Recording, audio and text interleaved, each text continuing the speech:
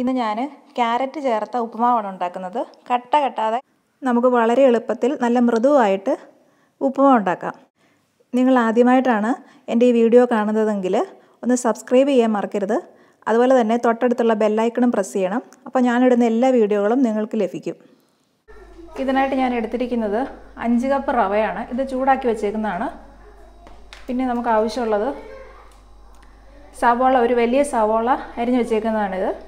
ഇത് 2 പത്തലമുളക്, അത് മുറിച്ച് വെച്ചേക്കുന്നതാണ്. പിന്നെ ആവശ്യത്തിന് കരിയാപ്പില, പിന്നെ ഇഞ്ചി ചതച്ചത്, ഒരു സാമാന്യം മുഴുത്ത കഷ്ണം. പിന്നെ എടുത്തേക്കുന്നത് ഇത് 2 ചെറിയ ക്യാരറ്റാണ്, അത് ഗ്രേറ്റ് ചെയ്ത് വെച്ചേക്കുന്നതാണ്. പിന്നെ നമുക്ക് ആവശ്യമുള്ളത് ഞാൻ അരമുറി തേങ്ങ ചിരണ്ടി വെച്ചേക്കുന്നതാണ്. ചിലർ തേങ്ങയും ക്യാരറ്റും ഉപയോഗിക്കാറില്ല. അങ്ങനെ ഉപയോഗിക്കുന്നുണ്ടെങ്കിൽ അതെടുത്താൽ മതി. പാത്രം അടുപ്പിൽ വെച്ച് ചൂടായിട്ടുണ്ട്. ഇനി നമുക്കിതിലേക്ക് എണ്ണ ഒഴിച്ചു കൊടുക്കാം. എണ്ണ ചൂടായി കഴിയുമ്പം നമുക്ക് ആദ്യം ഇതിലേക്ക് കടുകാണ് ഇട്ട് കൊടുക്കേണ്ടത്.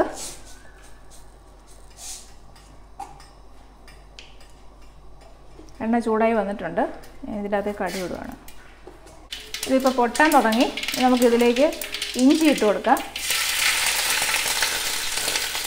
ഇനി സവോളയും കൂടി ഇടാം. അതുപോലെ നമുക്ക് കരിയാപ്പിലയും മുളകും കൂടെ അതിൻ്റെ കൂടെ ചേർത്ത് കൊടുക്കാം. ഇനി നമുക്കൊന്ന് ഇത് ഇളക്കാം.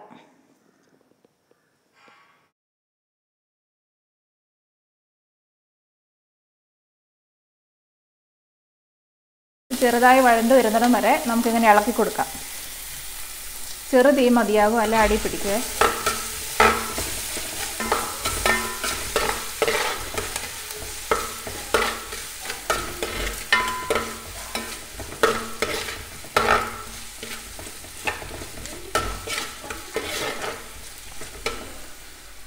ഇനി നമുക്കിതിലേക്ക് ക്യാരറ്റ് ഇട്ട് കൊടുക്കാം. എന്നിട്ട് ഇത് വെന്ത് വരണം. ആവശ്യത്തിന് ഉപ്പും കൂടെ ചേർത്ത് വേണം ചെയ്യാനായിട്ട്. ഞാനിതിൻ്റെ അകത്തിപ്പം ഉപ്പിട്ടിട്ടുണ്ട്.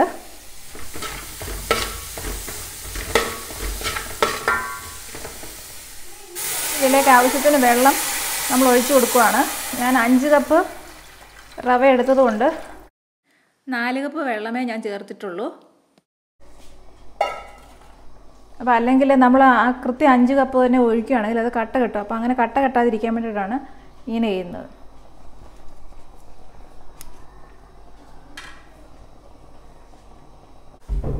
ഇതിപ്പോൾ തിളച്ച് വന്നിട്ടുണ്ട്. ഇതിലേക്ക് ഞാൻ തേങ്ങയും അതുപോലെ തന്നെ വറുത്ത് വെച്ചിരിക്കുന്ന റവയും കൂടെ ചേർത്താണ്. എന്നിട്ട് നമുക്കിത് ഇളക്കി കൊടുക്കാം.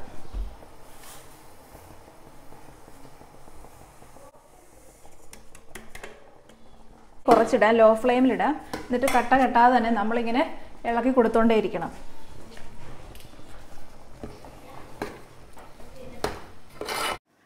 ഇതേ രീതിയിലാണ് ഇളക്കുന്നത്.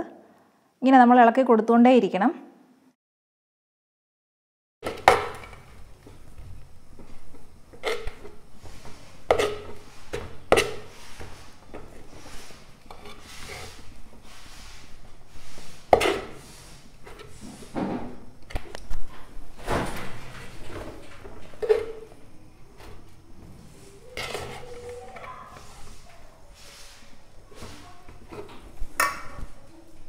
ഉപ്പുമാവ് റെഡി ആയിട്ടുണ്ട്.